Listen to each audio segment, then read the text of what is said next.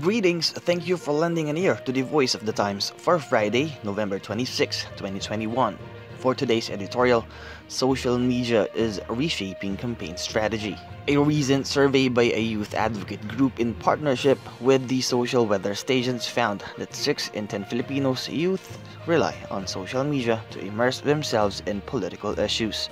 As many as 60% of young netizens like or share political posts, 54% intentionally look for political issues, while 49% discuss what they pick up online with other people. The survey said 97% have social media accounts, and Facebook and Twitter are the platforms of choice. The survey underscores the potential of politically engaged youths on social media to make a deep impact in the 2022 elections. The Commission on Elections notes that 35% of voters in 2019 were 18 to 29 years old. That represents a huge voting bloc that no candidate can ignore. It's safe to assume that majority of those voters are tethered to the internet. Filipinos spend 10 hours a day hunched over their smartphones, laptops, and tablets. Not surprisingly, the shift to online campaigning has accelerated at almost blazing speed. Television is still the main source of news in the Philippines, but Facebook is not far behind, outpacing radio and newspapers.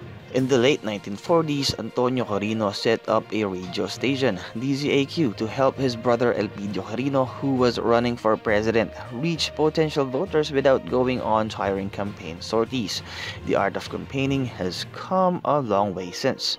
Online campaigning was an untested concept before Barack Obama made it a key cog in his election machinery in 2008. Donald Trump almost exclusively used Twitter to communicate with his supporters and to blast away at his opponents.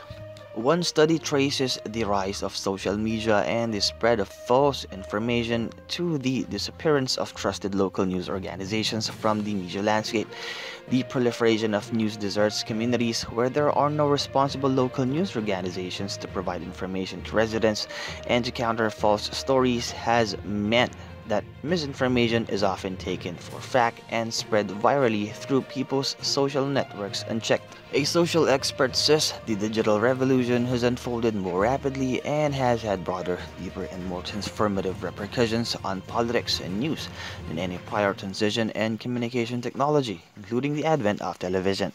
We totally agree. Social media has given politicians unprecedented access to the public, and candidates are cashing in on it. It can humanize candidates and helps voters feel more connected to them, according to a political analyst. The access, however, has spawned an entire industry that thrives on deception and manipulation. Troll farms have been around for quite a while, but they usually go into overdrive during elections. Candidates are their favorite clients, particularly those with robust campaign chests.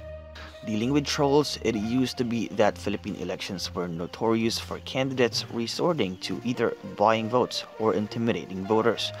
Those methods of persuasion still come in handy, but today's savvy candidates are leaning more toward trolls to discredit their rivals and prop up their own persona. It's more cost efficient and less violent. Trolls prey on netizens who consider what they read on Facebook or Twitter as gospel truth. They also may not have access to or be aware of credible news sources where they could check the veracity of what has been posted, or are simply too lazy to do some fact checking. As the 2022 elections near, expect the troll activity to escalate and get more vicious. How do we confront it? Mildred Apple of the youth-led PH, the group behind the survey, advised young netizens to think, is what they read true? Is it helpful? If you respond, will it inspire other people to be reminded or for them to be misled? Is it needed? Will I be kind to those who post fake news?